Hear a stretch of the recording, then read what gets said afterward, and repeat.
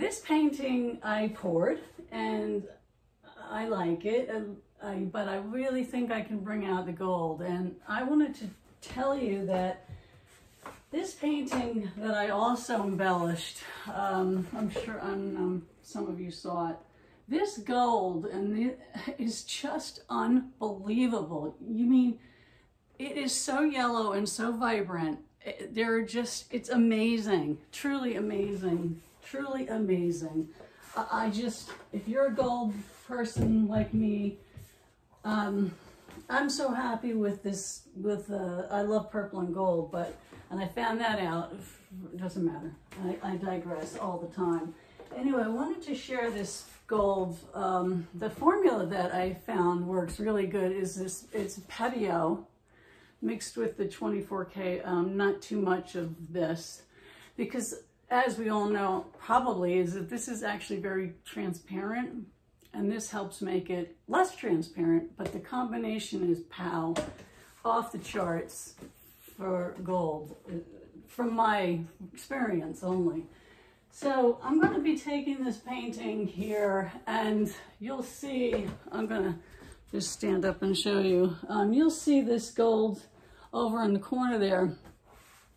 I want to bring some more of that out, and I want to bring it more throughout, around where where there's areas of less color. I also want to enhance this so that more of the white, or should I say spacing between the petals, is more defined. And that's what I'm going to do with this painting, is make it even more dimensional than it is. It can be more. And so I have a feeling this is going to take me a while, and I am going to record it, but I'm going to publish it. I'm going to go in very fast motion, and you know, that's what I'm going to do. I wish I had done it had recorded the embellishments with this guy here. I really wish I had, because it was a process, and it was just a wonderful, wonderful journey.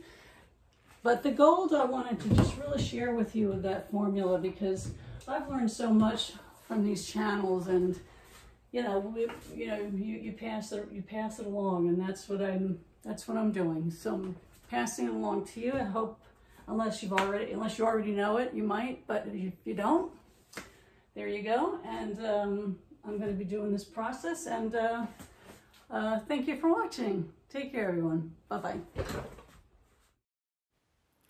So as I begin, I'm showing you that I'm using a knife brush, also called an angle brush or a cutting brush, because it comes to a sharp point and you can cut into your wherever you want to go with the brush. I use it all the time. It's a great brush. They all are, but I use it consistently throughout this painting. I'm beginning from the inside and I'm working my way out, but I'm not consistent with that, I'll be honest. I keep stepping back later on even into today, and this was yesterday, and I just keep, my focus is changing based on where my eye goes, and that's okay. So it's all part of the process of trying to decide where you want to go with what you're doing.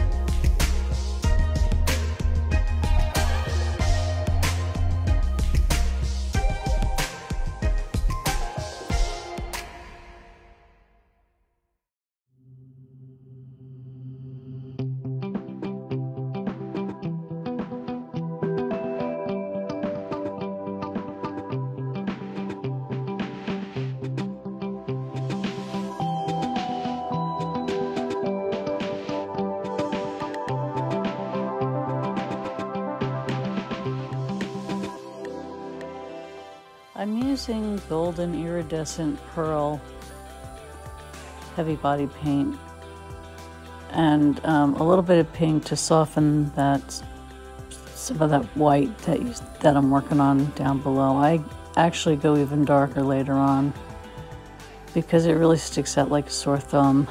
But I'm working on it and baby stepping.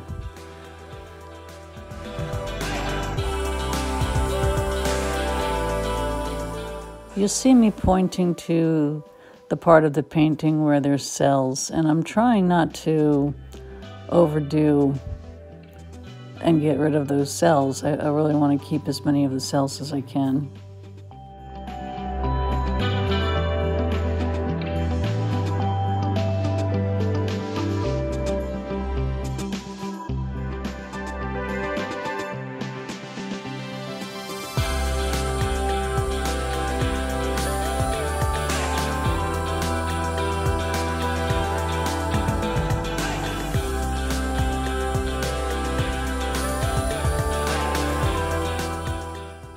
You'll see that the lighting has changed. I edited out a lot of talking. As I was doing this process and moving along, I was explaining a lot that I realized would probably make the video too long, and really this was just about the process of me embellishing it and showing it as, relatively as fast as I can. And so the light of day is changing and it's making the painting look darker. There's no reflection coming through the window at it. I keep repositioning the painting so I can get a better view of it so that my head's not in the way, which it seems to be a lot. And I apologize for that. So just hang in there with me. I'm doing the best I can.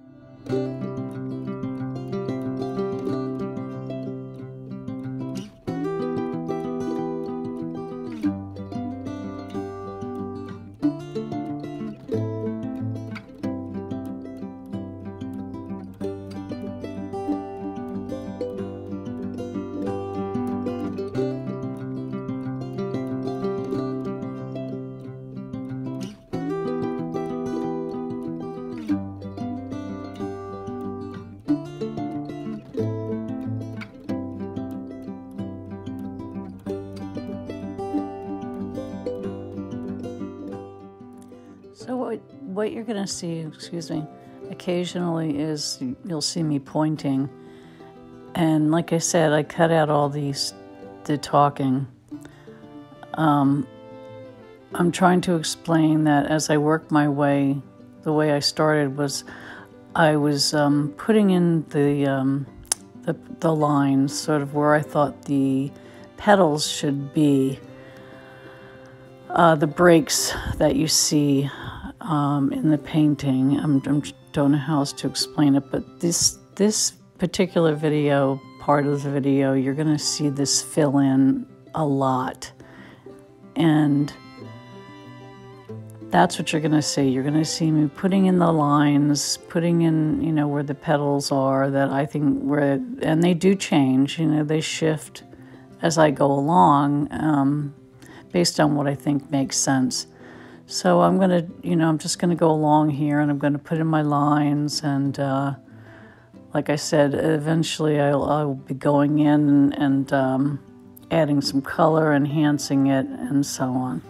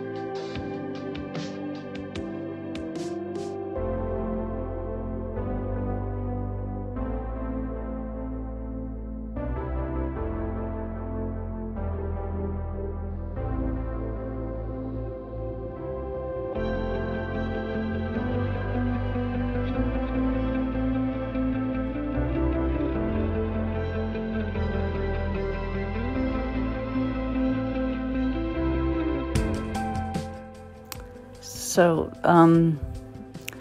as the sun moves around that during the passing of the day, it's hitting the painting at certain angles, and it looks like it's just changing. The burgundy looks like it's blue in the next shot. Like, there you go, you can see it. But there was nothing I could do about that. I was at the mercy of the sun.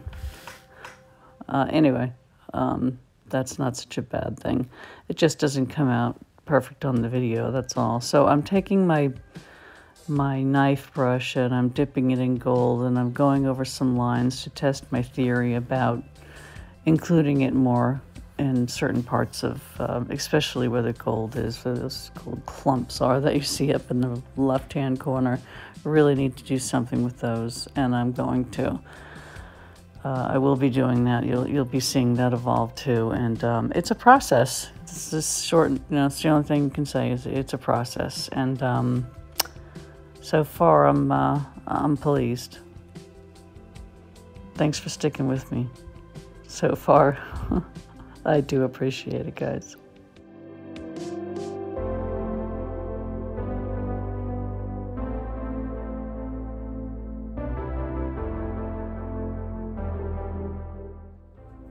Okay, so here's what I'm gonna do. I'm gonna take I'm gonna finish drawing my lines out, and then I'm gonna come back. I'm gonna show you what I've done. And you can see what I've done already. Let me move this over here. Okay, so you can see I'm not too right here. I have to fine tune it.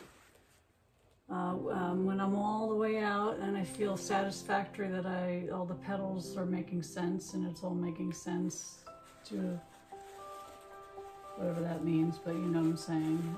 I'll be right back, and we'll start coloring it in.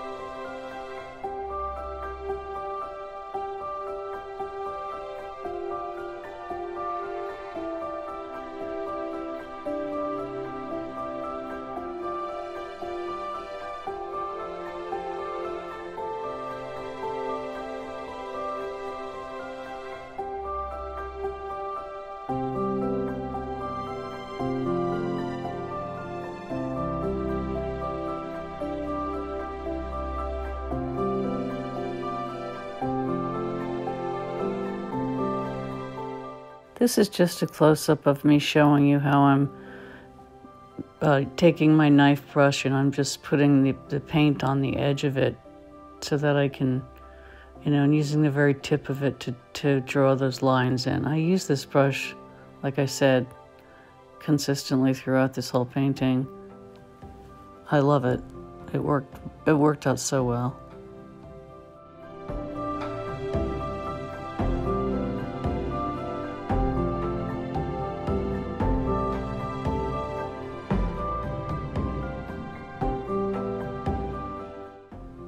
So here you're going to see me go over one of the white lines in red, excuse me, the burgundy, the Charvin burgundy that I'm using as part of this palette. And I really liked how it changed that petal. And I actually do that a lot throughout this. I just keep changing it. It just keeps evolving.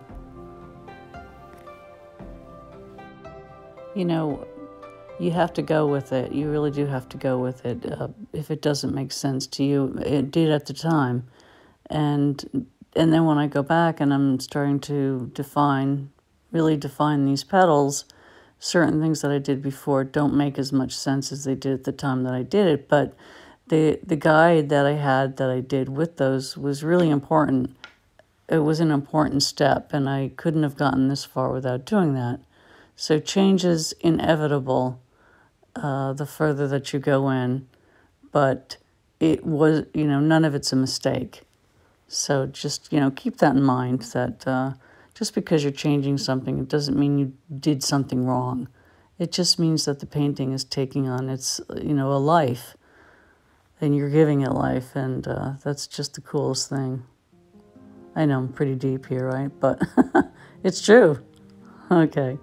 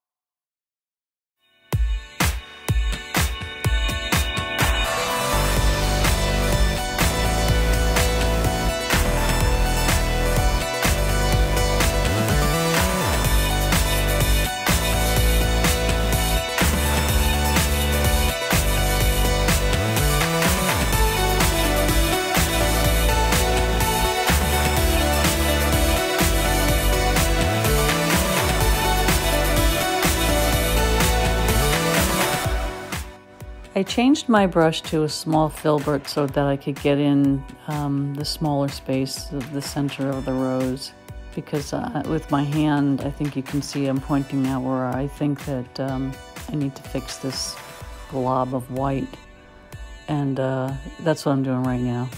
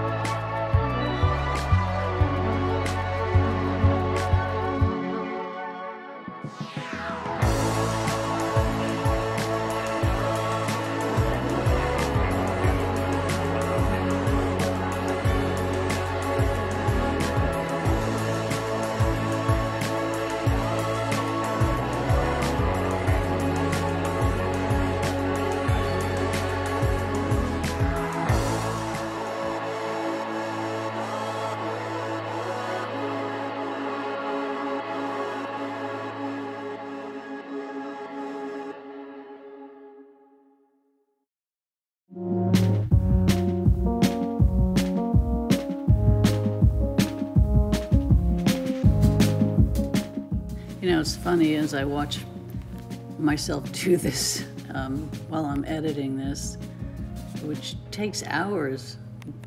I really have so much more appreciation for people who do videos. It's, wow, it's tough, but it's very rewarding.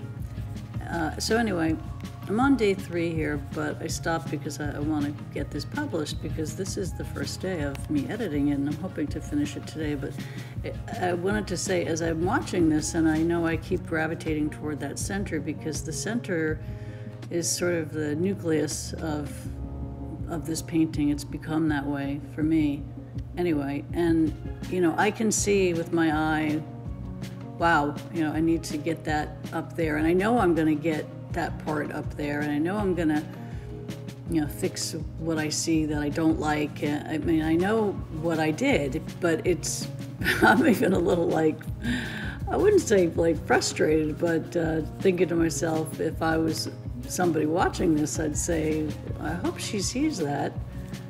But I see it, and my eyes, you know, my eyes are all over this painting, and I'm very impulsive, I guess, and I tend to, you know, go where my eyes, you know, I've said it, go where my eyes take me, and that's where my brush goes, and it all comes together because it, you know, that's, for me, that's just how I do it, and every artist is different, so, you know. It's just funny. I had to insert that because I was cracking up going, Mary, get that pedal. It's driving me nuts.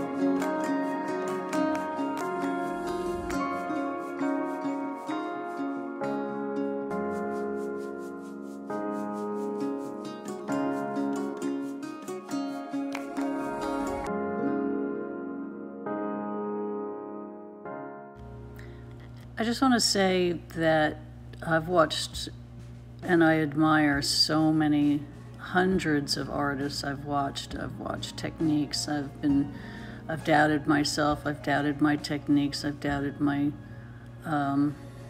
myself. And when you do something, when you create art, and you know, again, me being philosophical here, but it's been a journey, and for the last several years now, and you have to do it. You can take art classes, and you can learn art theory, and you can learn, and you should, and compliments and etc. But just don't let it stop you. Don't let it stop you from doing what you want to do while you're learning it, because you're not going to adapt. You're going to, you know, someone else's style. It's going to be your own, and that's the most important thing about creating, is making it your own. And we can emulate people and artists, and we can try things. What I'm trying to say is there's nothing wrong with how to create. Get out there and do it. Learn, but don't let it stop you, and don't think you're not good. Just keep going. That's all I have to say.